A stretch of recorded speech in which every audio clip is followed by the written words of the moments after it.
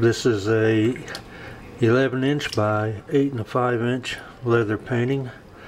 Doing my usual cleaning routine.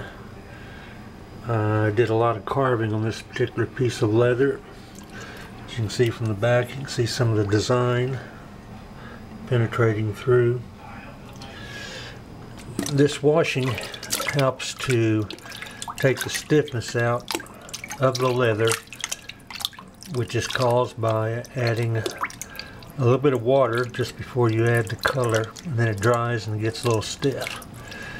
And then I take a little brush like so and just brush it off, make sure I get any debris off. And once it's all nice and clean and fresh the way I want it, I'll check for any touch-up that I need to do.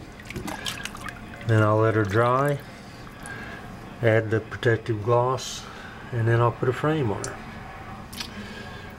What do you think? A lot of color.